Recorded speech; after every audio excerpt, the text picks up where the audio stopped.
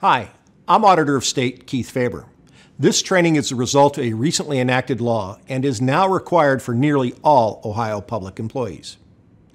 This training will provide you with the tools necessary to detect and report fraud and maintain the strict ethical standards required by your position. Too often, my office is required to issue findings for recovery of taxpayer dollars or other sanctions against Ohio entities and employees that could have been avoided. This training will provide you with the knowledge to help you avoid these penalties associated with fiscal wrongdoing. More importantly, it will assist you in recognizing potential criminal activity by others and give you the information necessary to report it to law enforcement or the Auditor's Special Investigations Unit. As public servants, we are expected to do our jobs with the utmost honesty as we serve Ohio's taxpayers. I thank you for your service to Ohioans, and if you have any questions after the training, please feel free to contact us at the Auditor's Office at either ohioauditor.gov or 1-866-FRAUD-OH. Thank you.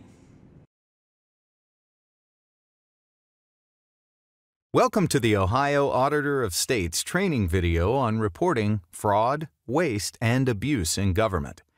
As public employees, it's our responsibility to ensure that taxpayer dollars are used efficiently, effectively, and transparently. That requires a rigid adherence to the ethical behavior that taxpayers across Ohio have come to expect from us. The overwhelming majority of public employees come to work and do their jobs with the highest level of professionalism and pride. But on occasion, there are bad actors who take advantage of their access to public funds and resources. These types of behaviors are rare, but when they do occur, no matter how big or small, it severely erodes the public's trust in our work. Before we begin, here's a bit of background. The brief training you're about to receive is just one layer of a robust fraud reporting training that is required by law of all state and local government employees. Each public employee is required to receive this training during their initial onboarding and every 4 years thereafter. By learning the signs of fraud, knowing your responsibilities when fraudulent behavior in government occurs, and knowing how to report fraud to the appropriate authorities, you can play a key role in preventing loss of taxpayer resources.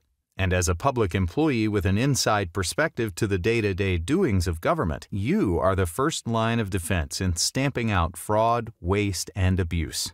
Let's begin by defining our three main categories: fraud, waste, and abuse, and then look at examples of each in the context of state and local government.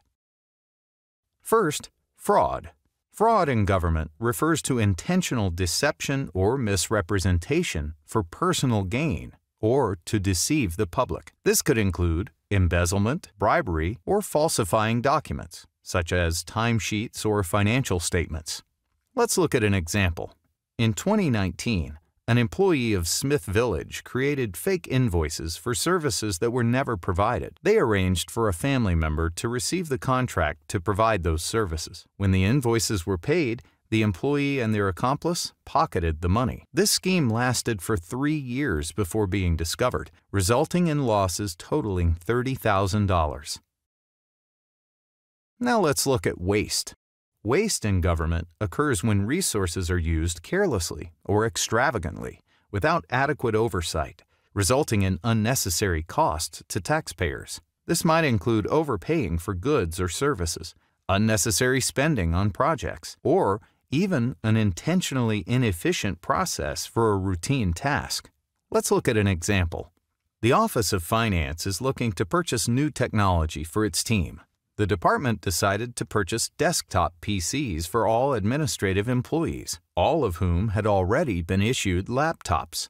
As a result of this oversight, many employees decided they don't need the new machines, and the PCs end up in storage, unused and wasting taxpayer funds.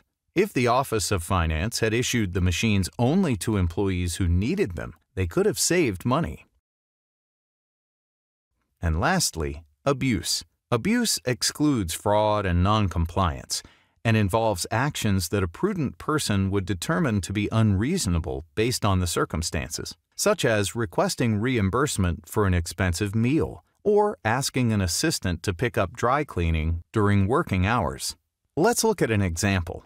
The Director of Communications frequently has his clothes dry cleaned. It's common practice that he sends his admin out once a week to the dry cleaners 20 minutes from the office.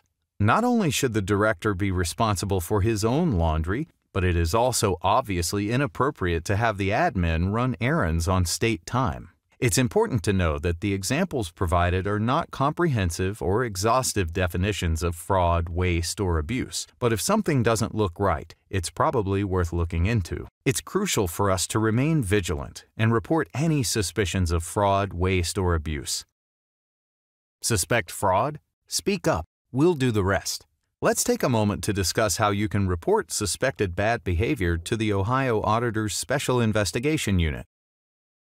Ohio law requires that any known instance of fraud, waste, or abuse be reported to the Ohio Auditor of State. There are several options you can use to make a report. You can report online through the auditor's website.